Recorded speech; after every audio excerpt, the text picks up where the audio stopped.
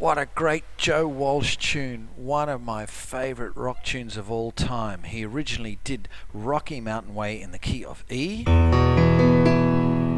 he's got a higher voice than I'm going to do it in the key of D. Feel free to change it, it's only blues chords in this: D, G and A, standard blues 1s, 4s and 5s. But this is the sound you need.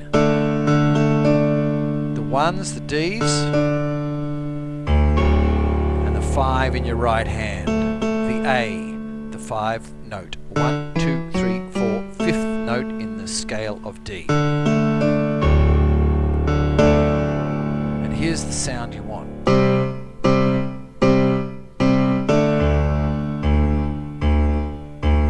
Moving down to the C, and then back up to the D.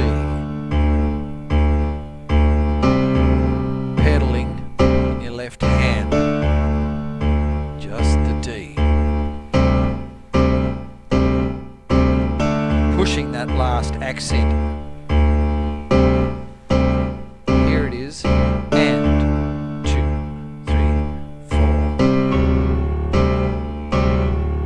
And octaves if you can in your left hand.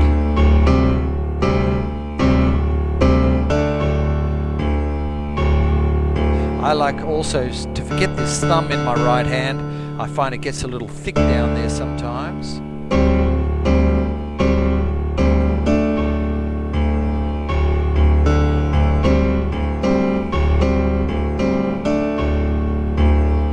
And coming into the verse, and in the verse, that little figure. D, G, F, D, standard little blues lick you can hear.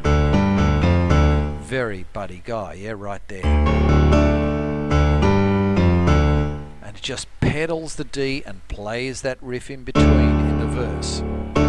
Spent the last few Rocky Mountain ways, I couldn't get much higher.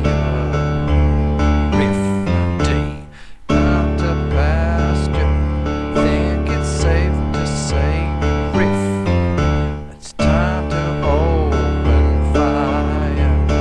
Got the verse and the intro sussed. Let's get to the chorus. And we don't mean the ladies, it's just to a G. So in your right hand, there's your D, and to get to the G, all you have to do is put this index finger down and move your left hand to a G. You don't need the ladies,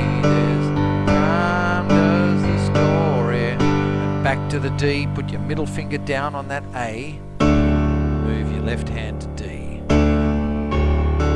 Story's sad, same thing again, goes the Rocky to the G, is better than the way. Now it goes to the 5 chord to the A, move everything up. So it goes.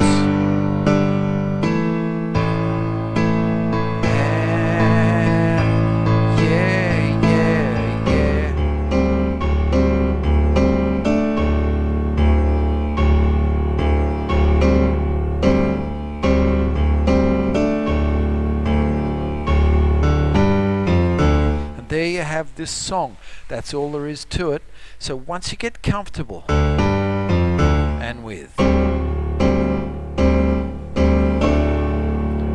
you don't need the ladies cry, but the story's sad in the chorus.